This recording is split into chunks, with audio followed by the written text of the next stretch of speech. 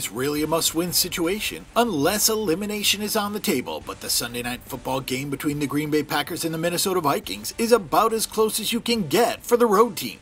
Green Bay and Minnesota both trail the Chicago Bears in the NFC North, but the Packers cannot afford to fall 2 games under 500 with a loss in this spot. The Vikings are favored by 3 points with extra juice, and the total on the game is at 47.5 points.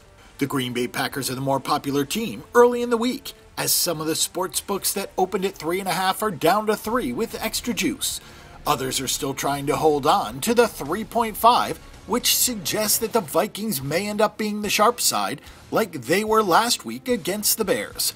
The Packers are 4-5-1 straight up and against the spread this season, and they are 6-4 to the over. The Packers have not won straight up or against the spread in consecutive games this season, and cannot accomplish that this week either. Mike McCarthy's days appear to be numbered in Green Bay. Last week's fourth quarter punt sealed the team's fate against the Seahawks. It was probably a fireable offense to kick the ball away with a quarterback like Aaron Rodgers. Rodgers isn't having his best season, but given the circumstances, he's played well enough for the Packers to be better. Rodgers has 19 touchdown passes and just 1 interception on the season, with an average of 307.3 passing yards per game. Rodgers has been sacked 30 times, a byproduct of a below-average offensive line and a slew of wide receiver injuries. Randall Cobb is listed as questionable again this week, and the Packers are already without Jake Kumerow and Geronimo Allison. The defensive coordinator Mike Pettine has done a good job with this defense, as the Packers are only allowing 5.5 yards per play on the season and have recorded 34 sacks.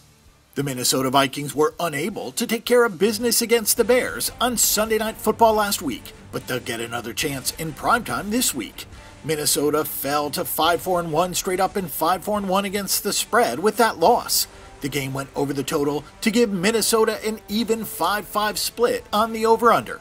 The Vikings are favored over the Packers for just the 5th time in the Aaron Rodgers era that dates back to 2008.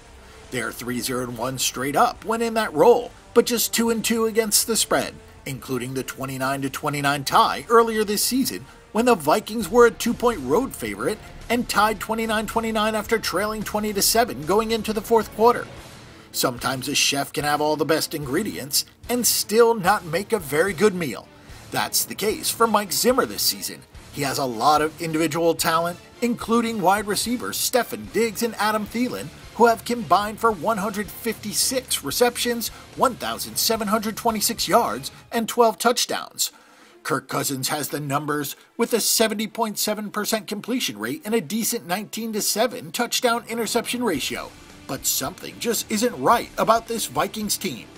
While the Packers don't apply this week, Cousins is 4-21 against teams that are over 500. The Packers, despite their record, are still a quality opponent, and Cousins has not fared that well with those either. The Vikings defense is one of the hardest things to figure out this season. Minnesota has the best third down defense in the NFL and the best red zone defense in the NFL. But the Vikings are still 11th in points allowed and are even +1 in the turnover department.